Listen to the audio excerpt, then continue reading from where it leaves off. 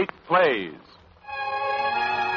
The National Broadcasting Company presents Great Plays, a series of famous plays selected to show the development of drama from the sunrise performances in ancient Athens down to the contemporary theater. We are privileged to have with us Mr. Burns Mantle, outstanding American drama critic and known throughout the country for his yearly volume of Broadway's best plays. He will act as commentator at today's production of Life is a Dream. Ladies and gentlemen, Mr. Mantle. Well, my fellow playgoers, our great play travelogue has brought us again to Spain. Last week we were in Spain by proxy, as it were. The French Corneille's The Cid was an adaptation of a Spanish drama.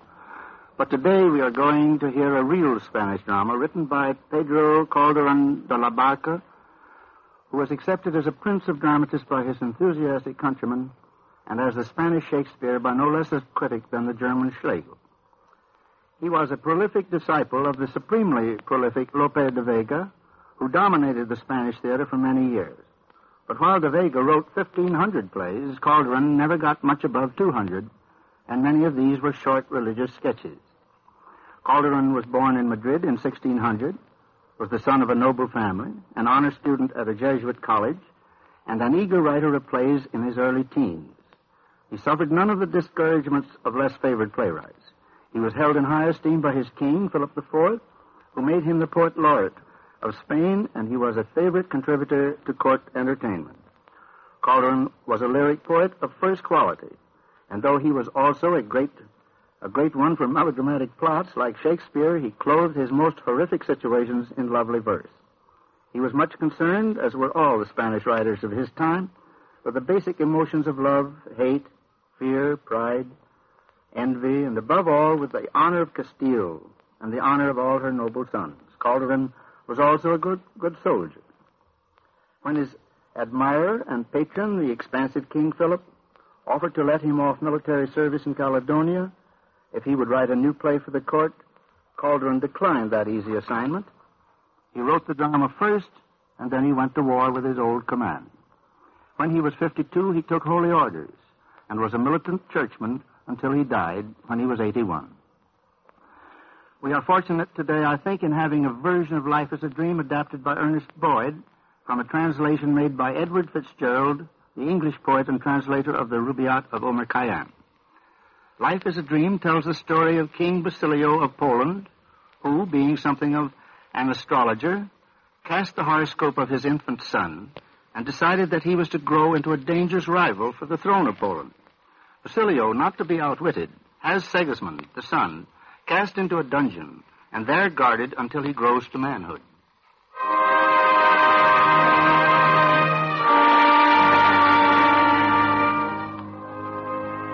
The opening scene of the play is the Rocky Mountain barrier separating Poland and Russia, or Muscovy as Russia was then called. It is late at night. A storm rages. Making their way tortuously across the mountains are the Lady Rosaura, disguised as a man, and her attendant, Fife. The Lady Rosaura is invading Poland on a private revenge affair of her own. When we meet them, they have halted in the mountains to take note of their surroundings. Their horses, being frightened by the storm, have broken their tethers and run away. Lady Rosaura and Fife are seeking shelter among the rocks. The Lady Rosaura speaks. This is the gate that lets me into Poland, and sorry welcomes as she jibes a guest who writes his own arrival on her rocks in his own blood. Yet better on her stony threshold die than live on unrevenged in Muscovy. Oh, what a soul some women have. I mean, some men. Oh, Fife, as you love me, Fife, make yourself perfect in that little part or all will go to ruin. Oh, I will. Please God we find someone to try it on. But truly, would not anyone believe some fairy had exchanged us as we lay, two tiny foster children in one cradle? Well, be that as it may, Fife. It reminds me of what perhaps I should have thought before. But better late than never. You know I love you, as you I know love me, and loyally have followed me thus far in my wild venture. Well, now then, having seen me safe thus far, safe if not wholly sound, over the rocks into the country where my business lies, why should you not return the way we came, the storm all cleared away, and leaving me find your way back to dear old home again, while I... Oh, come. What, weeping, my poor fellow? Leave you here alone, my lady? My lord, in a strange country among savages? Oh, now I know you. You would be rid of me for fear my stumbling speech. Oh, no. I want you with me for 1,000 sakes, to which that is nothing. I myself more apt to let the secret out myself without your help at all. Come will, come woe, let it be that. For we will never part until you give the signal. 'Tis a bargain. Poland is no great country, and as rich in men and means, will but few acres spare to lie beneath her barrier mountains here. We cannot, I believe, be very far from mankind or their dwellings. Oh, look. Unless my fancy misconceived with twilight, down among the rocks there, Fife. Some human dwelling, surely. Or think you but a rock torn from the rocks in some convulsion like today's, and perched quaintly among them in mock masonry? Most likely that, I doubt. Oh, no. Oh, look, a square of darkness opening in it. Oh, I don't half like such openings. Like the loom of night from which she spins her outer gloom. Lord, madam, pray forbear this tragic vein in such a time and place. And now again, within that square of darkness, look, a light. It feels its way with hesitating pulse as we do, through the darkness that it drives to blacken into deeper night beyond. Hark, a chain. And now a lamp. And now the hand that carries it. Oh, Lord, that dreadful chain. And now the bearer of the lamp. Indeed, as strange as any in Arabian tale. So giant-like and terrible. And grand, spite of the skin he's wrapped in. Why, 'tis his own. Oh, 'tis some wild man of the woods. I've heard they build and carry torches. Never ape bore such a brow before the heavens as that. Chained, as you say, too. Oh, that dreadful chain. And now he sets the lamp down by his side, and with one hand clenched in his tangled hair, and with a sigh as if his heart would break. Listen. Once more the storm has roared itself away, splitting the crags of God as it retires, but sparing still what it should only blast, this guilty piece of human handiwork and all that are within it. Oh, how oft within or here abroad have I waited, and in the whisper of my heart prayed for the slanting hand of heaven to strike the blow myself I dared not, out of fear of that hereafter, worse they say than here. What greater sorrow have you gazed upon than down this narrow chink you witness still? And now see, starting to his feet, he strides about far as his tethered steps. What mystery is this? Why, the man's mad. That's all the mystery. That's why he's chained, and why he... Hush. But then, if murder be the law by which not only conscience blind creatures, but man, too, prospers with his kind, who, leaving all his guilty fellows free, abused their liberty to murder mine, and sworn to silence like their masters mute in heaven, and like them twirling through the mask of darkness, answering to all I ask, point up to them whose work they execute. Even as I thought, some poor, unhappy wretch, by man wronged, wretched, unrevenged as I, nay, so much worse than I, as by those chains clipped of a means of self-revenge on those who lay on him what they deserve. Poor soul. Poor soul. Speak lower. He will hear you. And if he should, what then? He could not harm me. Nay, and if he could, methinks I'd venture something of a life I care so little for. Who's that? Clotaldo? Who are you, I say, that venturing in these forbidden rocks have lighted on my miserable life and your own death? You would not hurt me, surely. Not I. But those that iron as the chain in which they slay me with a lingering death will slay you with a sudden. Who are you? A stranger from across the mountain there, who, having lost his way in this strange land in coming night, drew hither to what seemed a human dwelling hidden in these rocks, and where the voice of human sorrow soon told him it was so. Aye, but nearer, that by this smoky supplement of day, but for a moment I may see who speaks so pitifully sweet.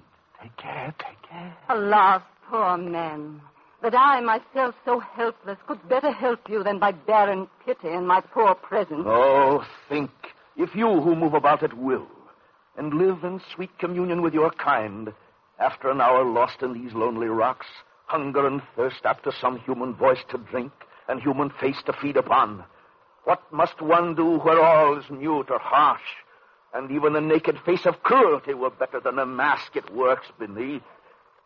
Across the mountain there. Across the mountain. What if the next world which they tell one of be only next across the mountain there, though I must never see it till I die, and you, one of its angels? Alas, alas, no angel. But why, and who they are who do and make you suffer? Hark. The trumpet of the watch to shut us in. Oh, should they find you here? Quick, behind the rocks. Here comes Clotaldo. Take my sword. These stormy days you like to see the last of are but ill opiates, Segismundo, I think, for night to follow. Tonight you see more than your wont disordered. What? A sword? Within there! Whosoever watched this was will have to pay head reckoning. Meanwhile, this weapon has a wearer. Bring him here! Get him alive! There are two of them. Who are you that in defiance of known proclamation of pound at nightfall too about this place? Oh, my lord, he. Silence, fight, and let me speak. We are two foreign men to whom your country and its proclamations are equally unknown. And had we known, ourselves not masters of our lawless beasts, that, terrified by the storm among your rocks, flung us upon them to our cost. Foreigners? Of what country? Muscovy. And whither bound? Hither, if this be Poland, but with no ill design on her, and therefore taking it ill that we should thus be stopped upon her threshold so uncivilly. Whither in Poland? To the capital? On what errand? Set me on the road, and you shall be the nearer to my answer. So resolute and ready to reply, yet so young and... Well, your business was not surely with the man we found you with. He was the first we saw, and strangers and benighted as we were, as you too would have done in a like case, accosted him at once. Aye, but this sword... I threw it toward him. Well, and why? And why? But to revenge himself on those who thus injuriously misused him. So.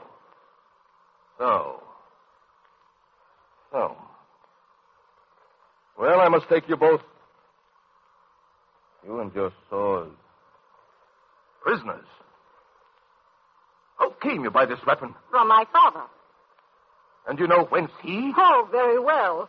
From one of this same Polish realm of yours, who promised to return should come the chance of courtesies that he received himself in Muscovy, and left this pledge of it. Not likely yet, it seemed, to be redeemed. Oh, wondrous chance. Oh, wondrous providence. The sword that I myself in Muscovy, when these white hairs were black, for keepsake left of obligation for a like return to him who saved me, wounded as I lay, fighting against his country. Took me home, tended me like a brother till recovered. Well, a strange turn of fortune has arrested the sharp and sudden penalty that else had visited your rashness or mischance, and caused me to the very point you aim at. The capital? That capital of capitals, the court, where you may plead and I may promise, win pardon for this, you say unwilling trespass, and prosecute what else you have at heart, with me to help you forward all I can, provided all in loyalty to those to whom by natural allegiance I first am bound to. As you make, I take your offer, with like promise on my side of loyalty to you and those you serve. Your hand. A bargain on both sides. Meanwhile, here shall you rest tonight. The break of day shall see us both together on the way. Thus then, what I for misadventure blamed directly draws me where my wish is aimed.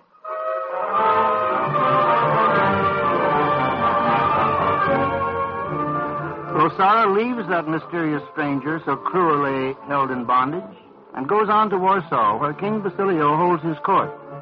Here at a reception, Astolfo, Duke of Muscovy and nephew of Basilio, is paying his respects to Princess Estrella, a niece of Basilio. Both Astolfo and Estrella are contenders to the throne which lacks an heir. We are in the palace at Warsaw as Astolfo with his train and Estrella with hers enter the throne room. my royal cousin, if so near in blood, till this auspicious meeting scarcely known, till all that beauty promised in the bud is now to its consummate blossom blown. Well met at last, and may... Enough, my lord, of compliment devised for you by some court tailor. And believe me, still too short to cover the designful heart below. Indeed, indeed, you wrong me, royal cousin, and fair as royal, misinterpreting what, even for the end you think I aim at, if false to you, were fatal to myself. Why, what else means the glittering steel, my lord, that bristles in the rear of these fine words? What can it mean, but failing to cajole, to fight or force me from my just pretension? Nay, my knight, I not ask even you the same, the nodding helmets of whose men-at-arms outcrest the plumage of your lady court? But defend what yours would force from me. You know that good King Basilio, deep in abstruser studies than this world, and busier with the stars than ladies' eyes, has never by a second marriage yet replaced, as Poland asked of him, the heir an early marriage brought and took away, his young queen dying with the son she bore him, and in such alienation grown so old as leaves no other hope of heir to Poland than his two sisters' children, you, fair cousin, and me, for whom the commons of the realm divide themselves into two several factions, whether for you, the elder sister's child, or me, born of the younger, but they say, my natural prerogative of man, outweighing your priority of birth, which discord, growing loud and dangerous, our uncle King Basilio, doubly sage in prophesying and providing for the future, as to deal with it when it comes, bids us here meet today in solemn council, our several pretensions to compose.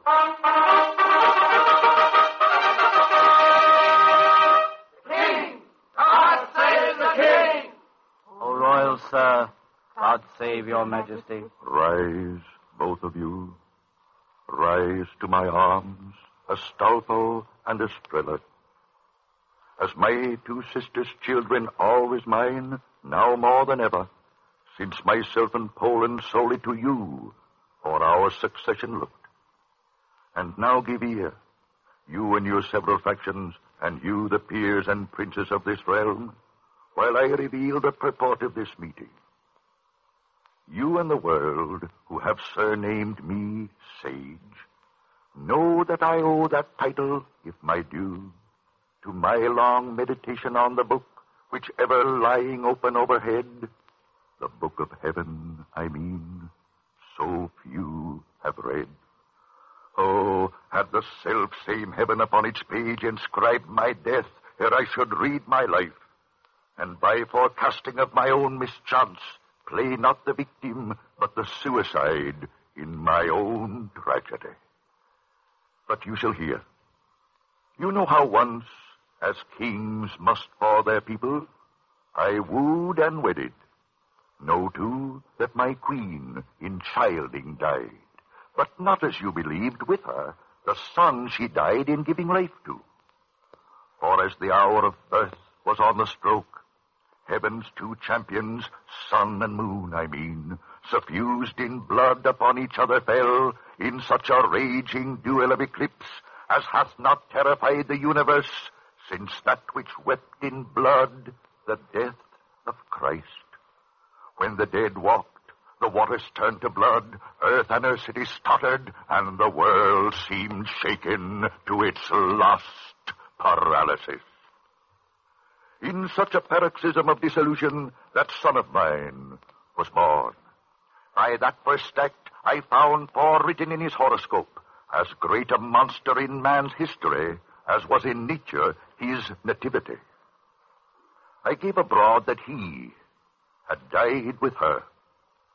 I had him carried to a lonely tower, hewn from the mountain barriers of the realm, and under strict anathema of death, guarded from men's inquisitive approach, save from the trusty few one needs must trust, but even this, not without grave misgiving, lest by some chance misreading of the stars, or misdirection of what rightly read, I wrong my son of his prerogative, and Poland of her rightful sovereign. Well, thus perplexed, I have resolved at last to bring the thing to trial. Clotaldo, who guards my son with all fidelity, shall bring him hither from his tower by night, locked in a sleep, as fast as by my art I rivet two within the link of death, but yet from death so far, that next day's dawn shall wake him up upon the royal bed, complete in consciousness and faculty, when with all princely pomp and retinue, my loyal peers with due obeisance shall hail him Segismund, the Prince of Poland. Then, if with any show of human kindness he fling discredit, not upon the stars, but upon me, their misinterpreter, with all apology mistaken age can make to youth, it never meant to harm. To my son's forehead will I shift the crown I long have wished upon a younger brow, and in religious humiliation, for what of worn-out age remains to me, entreat my pardon both of heaven and him, for tempting destinies beyond my reach.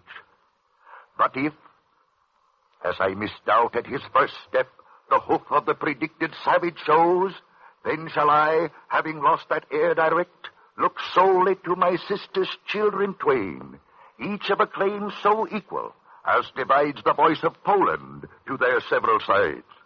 But as I trust to be entwined ere long into one single wreath so fair and strong, as shall at once all difference atone, and cease the realm's division with their own. Such news, and from such lips, may well suspend the tongue of loyal answer most attuned. But if to me, as spokesman of my faction, your highness looks for answer, I reply for one and all. Let Segismund, whom now we first hear tell of as your living heir, appear, and but in your sufficient eye, approve himself worthy to be your son, then we will hail him Poland's rightful heir. What says my cousin? Aye, with all my heart. I hoped and did expect of all not less, and sure no sovereign ever needed more from all who owe him love and loyalty. For if this coming trial justify my thus withholding from my son his right, is not the judge himself justified in the father's shame?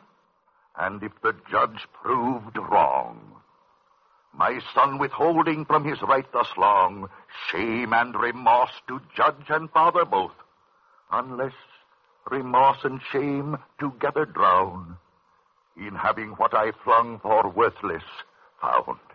But come, already weary with your travel, and ill refreshed by this strange history, until the hours that draw the sun from heaven unite us at the customary board, each to his several chamber, you to rest, I to contrive with old Clotaldo best the method of a stranger theme than old time has as yet among his records told.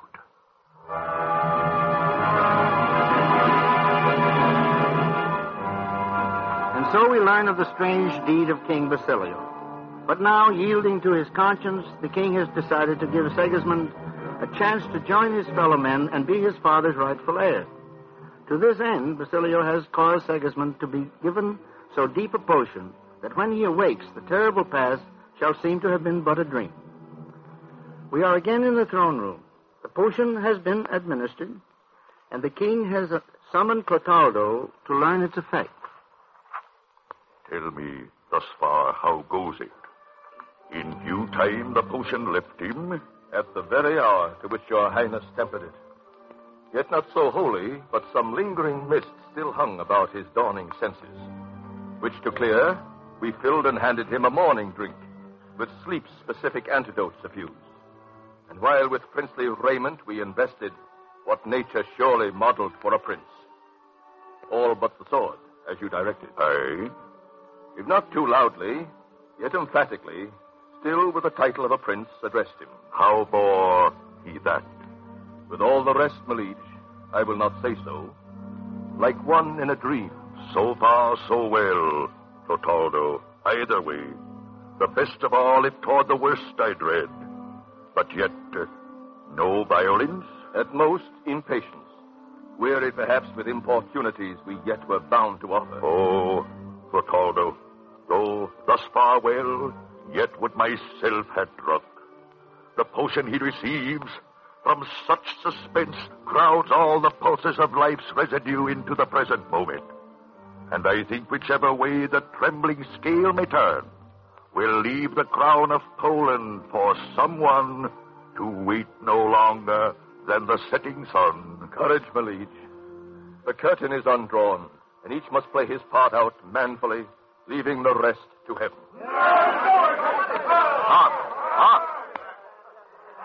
Hark! Was that his voice within?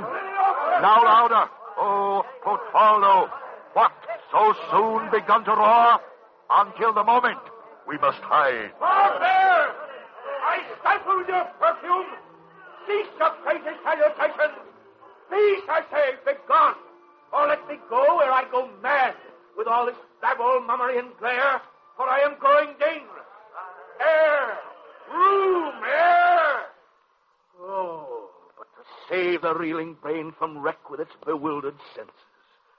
What? This fantastic Segismundo the same, who last night, for all his nights before, lay down to sleep in wolfskin on the ground, in a black turret which the wolf howled round, and woke again upon a golden bed, round which as clouds upon a rising sun, in scarce less glittering comparison, gathered gay shapes that underneath a breeze of music handed him upon their knees the wine of heaven in a cup of gold. And still, in soft melodious undersong, hailing me Prince of Poland, Segismund, they said, our Prince, the Prince of Poland. And again, oh, welcome, welcome to his own, our own Prince Segismund. Oh, but a blast, one blast of the rough mountain air, one look at the grim features. Prince Segismund, they called me, and at will I shook them off.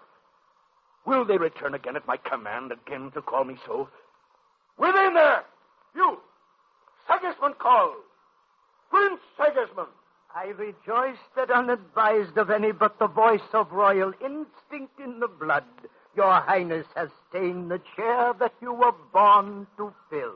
The chair? The royal throne of Poland, sir, which may your royal highness keep as long as he that now rules from it shall have ruled when heaven has called him to itself. When he? Your royal father, King Basilio, sir. My royal father? King Basilio? You see, I answer but as Echo does, not knowing what she listens or repeats. This is my throne. This is my palace. Oh. But this out of the window. Warsaw, sir, your capital. And all those moving people. Your subjects in thy capital. Warsaw. And I am prince of it.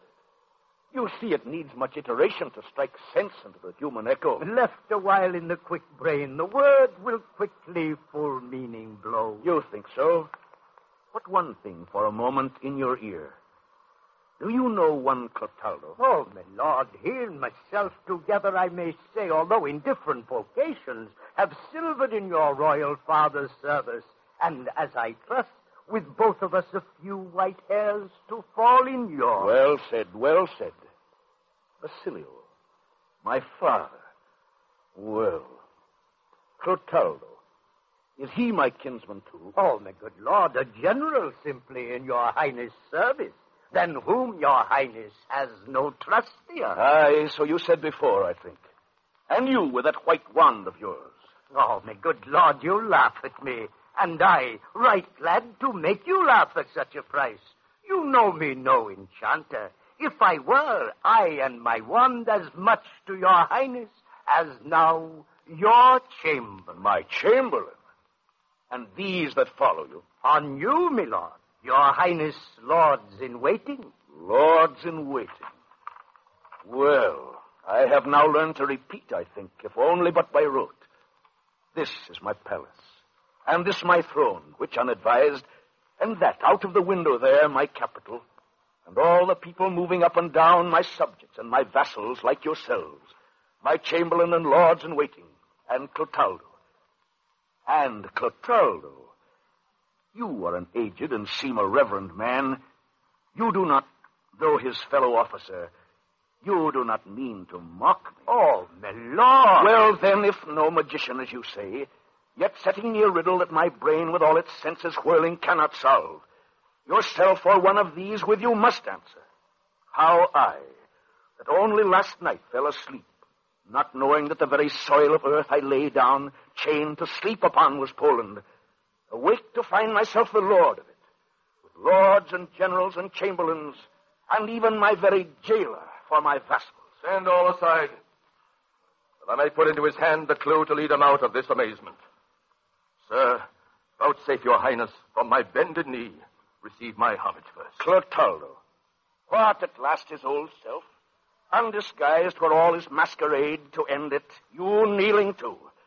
What have the stars you told me long ago laid that old work upon you, added this, that having chained your prisoner so long, you loose his body now to slay his wits, dragging him, how I know not, whither scarce I understand, dressing him up in all this frippery, with your dumb familiars despised, and their lips unlocked to lie, calling him prince and king and madman like, setting a crown of straw upon his head? Would but your highness, as indeed I now must call you, and upon this bended knee, but rest in the assurance of your own sane, waking senses, by these witnesses attested, till the story of it all, of which I bring a chapter, be revealed. Assured of all you see and hear as neither madness nor mockery. What then? All, it seems. This palace with its royal garniture, this capital of which it is the eye, with all its temples, marts, and arsenals, this realm of which this city is the head, with all its cities, villages, and tilth, its armies, fleets, and commerce, all your own. All this is so. As sure as anything is or can be. You swear it on the faith you taught me elsewhere? Swear it upon this symbol and champion of the holy faith. I wear it to defend. Well, then, all this is thus. For have not these fine people told me so? And you, Clotaldo, sworn it. And the why and wherefore are to follow by and by. And yet, why wait for that which you, who take your oath on it, can answer? And indeed it presses hard upon my brain, what I was asking of these gentlemen when you came in upon us. How is it that I, the Segismundo you know so long, no longer than the sun that rose today, rose, and from what you know, rose to be Prince of Poland? Oh, let your highness draw the line across forewritten sorrow. And in this new dawn, bury that long, sad night. Not even the dead, called to the resurrection of the blessed, shall so directly drop all memory of woes and wrongs foregone. But not resent. Purge by the trial of that sorrow past, for full fruition of their present bliss. Even from the very dawn of consciousness, down at the bottom of the barren rocks, where scarce a ray of sunshine found him out, in which the poorest beggar of my realm, at least to human full proportion grows, me, whose station was the kingdom's top to flourish in, reaching my head to heaven, and with my branches overshadowing the meaner growth below. Yourself, even more than any subject here, are bound by yet another and more strong allegiance, King Basilio, your father. Basilio, king, my father. Oh, my lord, let me beseech you on my bended knee, for your own sake, for Poland's, and for his, who, looking up for counsel to the skies, did what he did, under authority to which kings of earth themselves are subject. The king, my father. Either I am mad already, or that way driving fast, or I should know that fathers do not use their children so. But mad or not, my hour is come, and I will have my reckoning. Either you lie under the skirt of sinless majesty, shrouding your treason, or you shall pay the penalty by the same hand you owe it to. Why, my lord? Forbear. What? A young hand raised against silver hair. Stay. What? That boy? What? Come and vanished as before. I scarce remember how, but... Welcome. Thrice welcome. Where is he? Why must I ask this twice? The page, my lord. I wonder at his boldness. But I tell you, he came with angel written in his face, as now it is, when all was black as hell about. And none of you who now... He came, and angel-like flung me a shining sword to cut my way through darkness. And again, angel-like, wrests it from me in behalf of one whom I will spare for sparing him. But he must come and plead with that same voice that prayed for me in vain. He is gone for, and shall attend your pleasure, sir. Meanwhile, will not your highness, as in courtesy, return your royal cousin's greeting? Whose? Astolfo, Duke of Muscovy, my lord, saluted, and with gallant compliment welcomed you to your royal title. Oh, you knew of this then? Knew of what, my lord? That I was Prince of Poland all the while, and you my subject. Pardon me, my lord. But some few hours ago myself I learned your dignity. But knowing it, no more than when I knew it not, your subject. What then? Your Highness Chamberlain even now has told you. Astolfo, Duke of Muscovy, your father's sister's son, your cousin, sir, and who as such and in his own right prince, expects from you the courtesy he shows. His Highness is as yet unused to court and to the ceremonious interchange of compliment, especially to those who draw their blood from the same royal fountain. Where is the lad? I weary of all this. Prince, cousins, chamberlains, and compliments. Where are my soldiers? Blow the trumpet, and with one sharp blast, scatter these butterflies, and bring them in of iron to my side, with whom a king feels like a king indeed. Welcome, my lord. Right welcome to the throne that much too long has waited for your coming. And in the general voice of Poland, here are kinswoman and cousins, no less sincere. Aye, this is welcome worth indeed, and cousin worth. Oh, I have thus o'er the threshold of the mountain seen, leading a bevy of fair stars, the moon enter the court of heaven. My kinswoman, my cousin, but my subject. If you please to count your cousin for your subject, sir, you shall not find her disloyal. Oh, but there are twin stars in that heavenly face, that now I know for having overruled those evil ones that darkened all my past, and brought me forth from that captivity to be the slave of her who set me free. Indeed, my lord, these eyes have no such power over the past or present, but perhaps they brighten at your welcome to supply the little that a lady's speech commends, and in the hope that, let whichever be the other's subject, we may both be friends. Your hand to that. But why does this warm hand shoot a cold shudder through me? In revenge for likening me to that cold moon, perhaps. Ah, but the lip whose music tells me so breathes of a warmer planet, and that lip shall remedy the treason of the hand. Release me, sir. And pardon me, my lord, this lady is a princess absolute, as prince he is, who just saluted you and claims her by a fire. Hence, old fool! Whatever thrusting that white stick of yours between me and my pleasure? This cause is mine. Forbear, sir. What, sir, mouthpiece? You again? My lord, I waive your insult to myself in recognition of the dignity you yet are new to. But for this lady, whom, if my cousin now, I hope to claim henceforth by yet a nearer, dearer name... What tell I? She's my cousin, too. And if you be a prince, well, am not I the lord of the very soil you stand upon? You call me Prince of Poland, and yourselves my subjects. Traitors, therefore, to this very hour, who let me perish all my youth away, chained there among the mountains, till forsooth you spirit me up here I know not how, popinjay-like invest me like yourselves, choke me with scent and music that I loathe, and worse than all, the music and the scent, with false, long-winded, fulsome compliment, thwart me indeed at every step I take. The first who dares to meddle with me more, princes and chamberlains and counselors, That dare I. who dare? He spent the lion.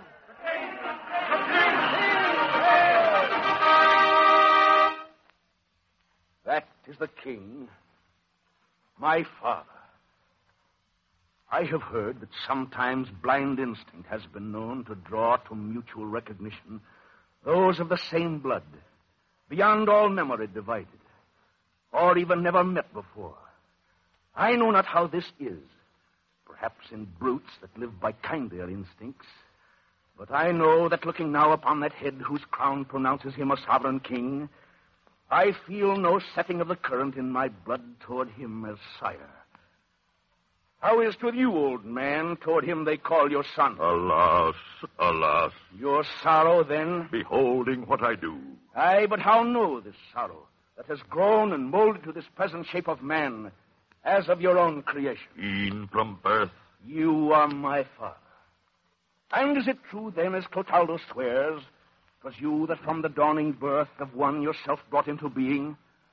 You, I say, who stole his very birthright, not alone that secondary and peculiar right of sovereignty, but even that prime inheritance that all men share alike, and chained him like a wild beast whelp? Answer if this be thus. Oh, Segismund, in all that I have done that seems to you unnatural and cruel, 'twas not I, but one who writes his order in the sky. Oh, those stars that too far up from human blame to clear themselves, or careless of the charge, still bear upon their shining shoulders all the guilt men shift upon them. Nay, but think, how should I thus deal with my innocent child, doubly desired and doubly dear when come, unless at that superior will, to which not kings alone, but sovereign nature bows? And what had those same stars to tell of me, that should compel a father and a king, so much against that double instinct? That which I have brought you hither at my peril against their written warning, to disprove by justice, mercy, human kindliness, that living, you might learn to live and rule yourself and Poland. By the means you took to spoil for either. All that is past we shall look upon as the first outfling of a generous nature rioting in first liberty. And if this blossom do but promise such a flower, as promises in turn its kindly fruit, forthwith upon your brow the royal crown that now weighs heavy on my aged brow I will devolve, and while I pass away into some cloister with my Maker there, to make my peace in penitence and prayer, happily settle the disordered realm that now cries loudly for a lineal heir. Boast not of giving up at last the power you can no longer hold, nor never rightly held, but in fee for him you robbed it from. And be assured your savage, once let loose, will not be caged again so quickly, not by threat nor adulation to be tamed, till he have had his quarrel out with those who made him what he is. Beware, beware. Subdue the kindled tiger in your eye. Know that, if old, I yet have vigor left to wield the sword, as well as wear the crown. That will I straightway bring to trial.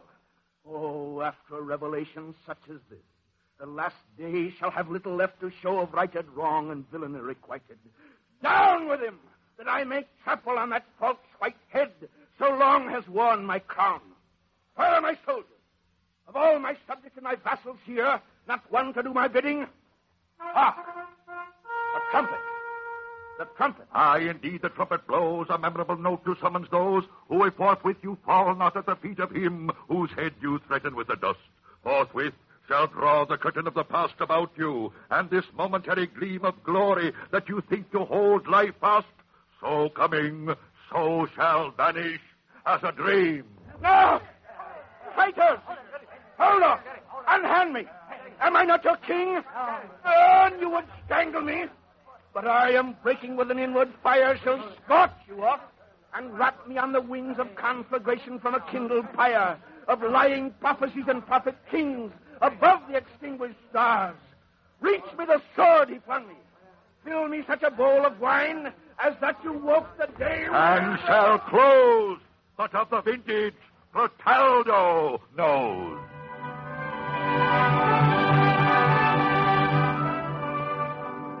Basilio's experiment has failed. He feels that the savage in his son is untamable, and therefore the stars were right. Segismund is no fit man to rule. He does not realize that Segismund was only momentarily aroused by his sense of the injustice done to him, nor that his savagery was easily stilled by the sudden reappearance of Rosaura, who so comforted him in the forest.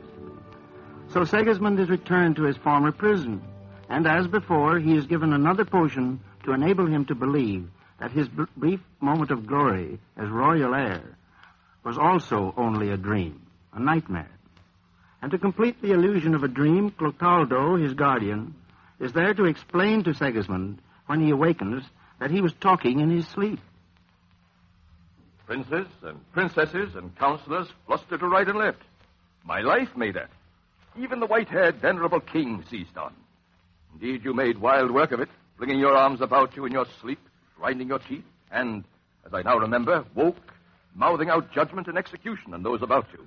I did indeed. Even now your eyes stare wild, your hair stands up, your pulses throb and flutter, reeling still under the storm of such a dream. A dream that seemed a swearable reality as that I wake in now. Aye.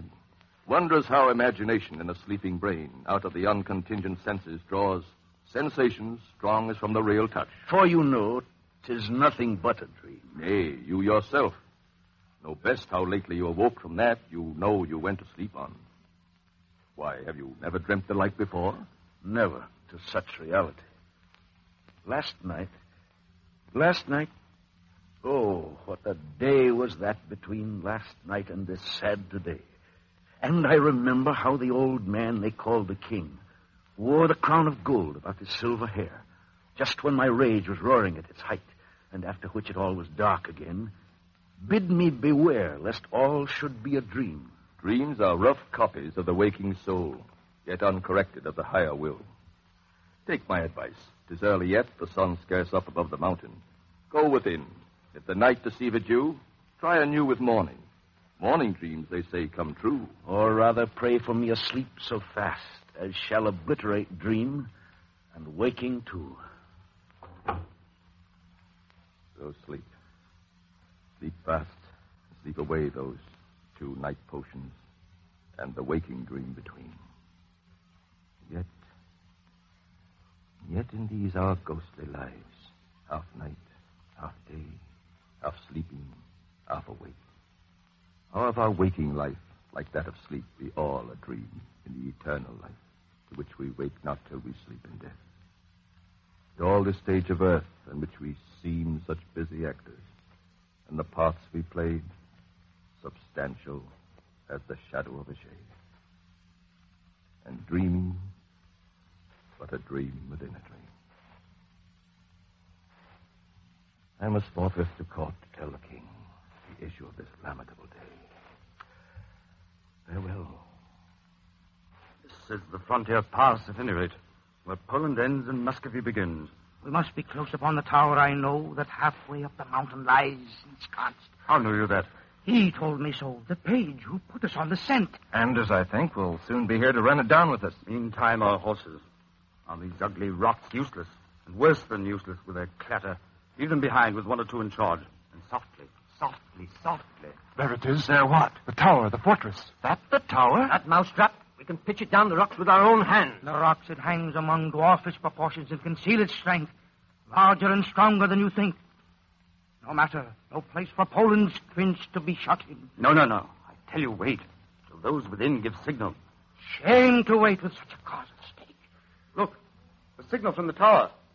Prince Segismundo. Prince Segismundo, all's well. Clotaldo safe secured? No, by ill luck, instead of coming in, as we had looked for, he sprang on horse at once and off at gallop. And to court, no doubt. A blunder that. And yet, perchance, a blunder that may work well. Within, who side with us? No one and all, to the last man, persuaded or compelled. Enough. No moment to be lost. Though Clotaldo had no revolt to tell of in the tower, the capital will soon awake to ours, and the king's force come blazing after us. Where's the prince? Within. So fast asleep we woke him not. Even striking off the chains we had so cursedly helped bind him with, not knowing what we did. Come, we will bring him forth, out of that stony darkness. But air and sunshine sooner shall disperse the sleepy fume which they've drugged him with. Still so dead asleep. The very noise and motion that we make in carrying him stirs not a leaf in all the living tree. Come, let us all kneel round, and with a blast of warlike instruments and acclamation of all loyal hearts, rouse and restore him to his royal right, from which no royal wrong shall drive him more.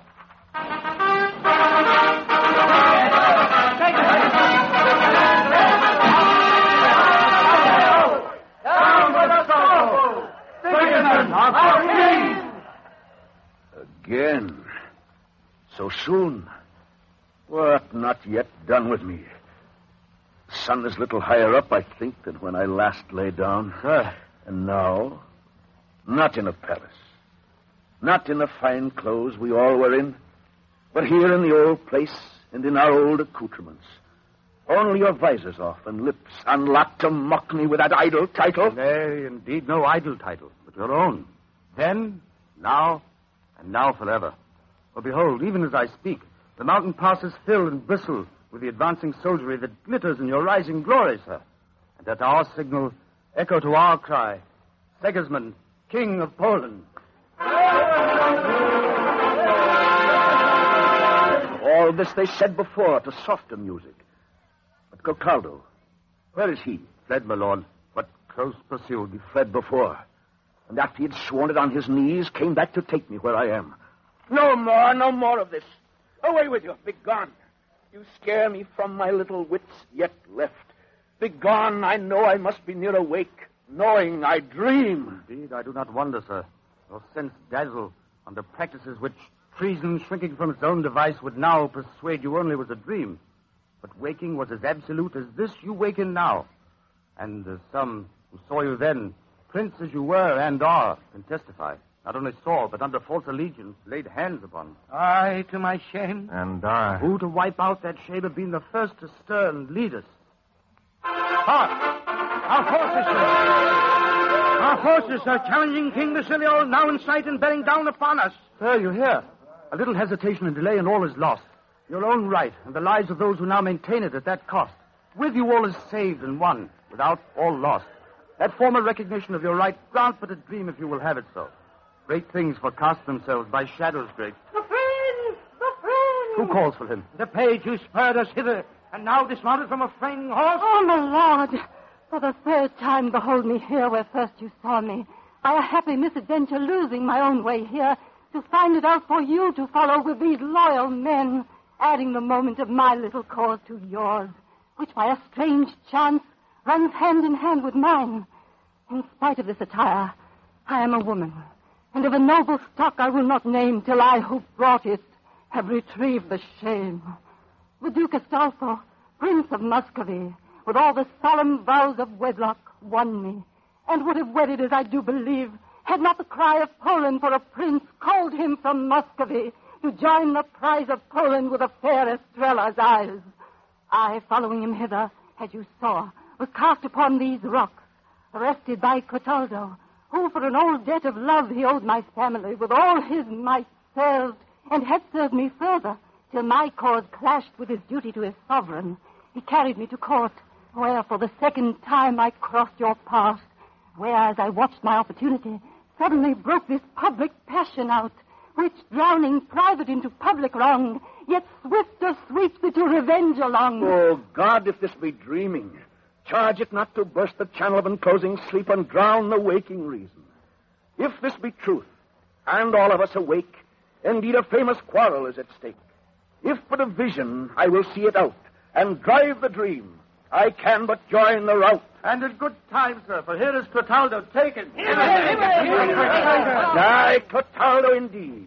What, back again, Clotaldo, for a while to swear me this for truth, and afterwards all for a dreaming lie? Awake or dreaming, down with that sword, and down these traitors theirs, drawn in rebellion against their sovereign. Traitor yourself! But soft. You told me not so very long ago, awake or dreaming, I forget. My brain is not so clear about it. But I know one test you gave me to discern between which mad and dreaming people cannot master. Or if the dreamer could, so best secure a comfortable waking. Was't not so? Clotaldo, rough old nurse and tutor too, that only traitor word, to me if true. Captain, give him his sword. Set him on a fresh horse. Conduct him safely through my rebel force, and so Godspeed him to his sovereign side. Give me your hand, and whether all awake or all a-dreaming, ride, Clotaldo, ride. Dream swift, for fear we dream should overtake. Segismundo knows now that he was not dreaming. Upheld by an army of supporters, conscious of his full sovereignty, refraining from violence, he has sent Clotaldo back to Basilio, knowing that Basilio will accept this as a challenge and lead an army against him. An open contest between father and son follows. It is a long and bitter battle, and Basilio discovers that his son has proven himself a worthy foe. Now the battle is over, and we we are in the field with the king and his advisors. The day is lost. Do not despair. Take horse into the capital, my liege. Where in some safe and holy sanctuary, save Poland in your person. Be persuaded. You know your son has tasted of his temper. Aye, how he fought. Oh, how he fought Astolfo. Ranks of men falling as swaths of grass before the mower. I could but pause to gaze at him and pray Poland had such a warrior for a king. Fighter! Where is the king? Behold him, thus underneath your feet his golden crown, and the white head that wears it laying down his fond resistance, hope to expiate. Princes and warriors of Poland, you that stare on this unnatural sight aghast, listen to one who, heaven inspired to do what in its secret wisdom heaven forecast, by that same heaven instructed prophet wise, to justify the present in the past. Witness now this venerable age, thrice crowned as sire and sovereign and sage, down to the very dust dishonored by the very means he tempted to defy, the irresistible. And shall not I, till now the mere dumb instrument that wrought the battle fate has with my father fought, now the mere mouthpiece of its victory, oh, shall not I, the champion's sword laid down, be yet more ashamed to wear the teacher's gown? Oh, Segismund, in whom I see, out of the ashes of my self-extinction, a better self revive. If not beneath your feet, beneath your better wisdom bowed, the sovereignty of Poland I resign, with this, its golden symbol. For what remains? As for my own, so for my people's peace. Astolfo's and Estrella's plight hands I disunite, and taking hers to mine, his, to one yet more dearly his, resign. We the Poland! You, Clotaldo, that with unflinching duty to your king, till countermanded by a mightier power, have held your prince a captive in the tower, henceforth, as strictly guard him on the throne, no less my people's keeper than my own. You stare upon me all amazed to hear the word of civil justice from such lips as never yet seemed tuned to such discourse. But listen, in that same enchanted tower, not long ago, I learned it from a dream, how dream-wise human glories come and go, whose momentary tenure not to break, walking as one who knows he soon may wake, so fairly carry the full cup, so well disordered insolence and passion quell, that there be nothing after to upbraid, dreamer or doer, in the part he played. Whether tomorrow's dawn shall break the spell, or the last trumpet of the eternal day, when dreaming with the night shall pass away.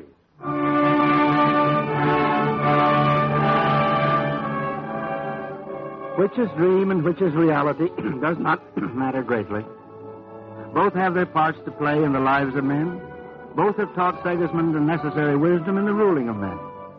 The play today was directed by James Church, and the players were cast as follows: Basilio Winfield Honey, Segismund Carl Benton Reed, Rosaura Beatrice Miller, Fife Mark Smith, Clotaldo Charles Webster, Astolfo Burford Hamden, Estrella Catherine Squire, Captain Lowell Gilmore, soldiers Paul Porter, James Mitchell, Philip Foster, Chamberlain Harry Mester, and their Lord Sidney Cassell. The orchestra was under the direction of Joseph Hunty. Next week at this same time, we shall be back in France with that happy playwright-comedian Jean-Baptiste Poquelin, whom the world knows as the great Molière. The play will be his comedy, The Bourgeois Gentilhomme, or to you and me, The Would-Be Gentleman. Till then, as we say in Spain, adios. The Great Play Series is an educational feature of the National Broadcasting Company. This is the National Broadcasting Company, RCA Building, Radio City, New York.